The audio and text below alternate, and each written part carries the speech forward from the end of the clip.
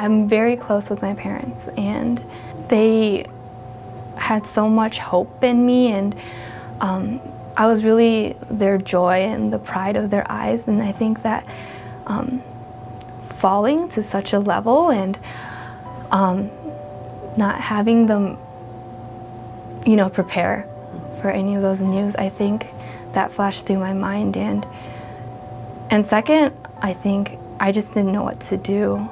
Oh my God, I'm going to be a mother.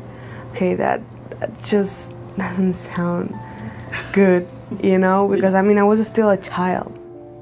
Abortion or that choice is something that is very, it's very serious.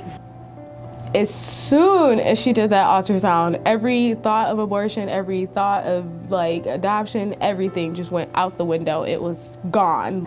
The best thing was that, especially Pearl, she gave me the news, and she really supported me. You could tell that she honestly wanted to help.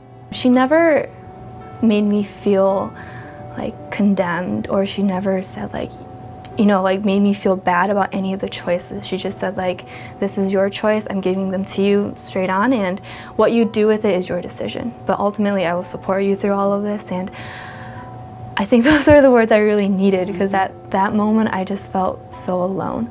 And I was so scared because I didn't want to be pregnant, but I already saw the baby on the ultrasound. And it's like, I don't want to lose the baby now. Showing me the baby and the heartbeat changed my life. I had all these wonderful people like, you can do it, don't worry, we're here right behind you, whatever you need, you let us know, we're gonna be right there. And I'm like, wait, you guys don't even know me. I would probably had an abortion, probably, and when I came here I realized that maybe that was not a good idea. And when I found out it was a boy, I came here to tell her too it was a boy, and it's like, oh my God. Yeah. My son now, he's the biggest joy to me. I just look at him sometimes and I wonder like, what would happen if I went with abortion? And I think, yeah, Caleb needed to be born, and his family right now really needed him, and even in some way I needed him. So this experience and this journey has really grown me for the better, and I'm just honestly so thankful now that everything turned out the way it is, and I can't express my appreciation enough, but I know that it's all God's doing.